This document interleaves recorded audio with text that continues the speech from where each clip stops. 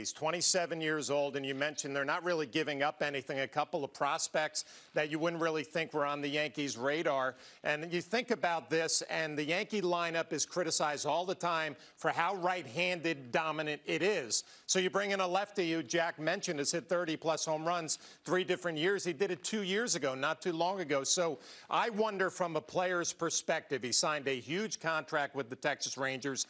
Things kind of went backwards quickly there.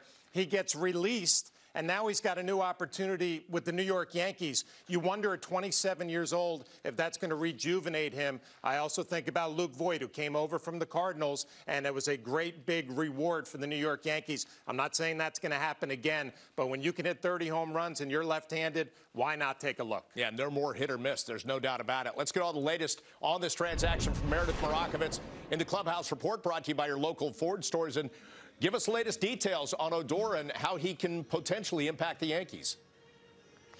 Well, Bob, one thing we know right now, it's not expected that Rougned Odor is going to be here in the Bronx this evening. He still needs to go through intake and pass all those COVID protocols prior to being added to the roster. But here's a look at exactly what transpired this afternoon.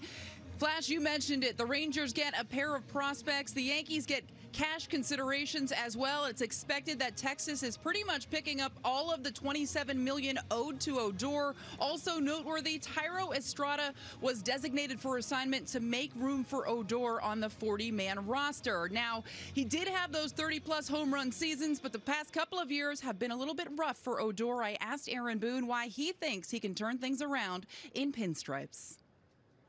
The talent is there. We feel like undeniable. He has the ability to really impact the ball.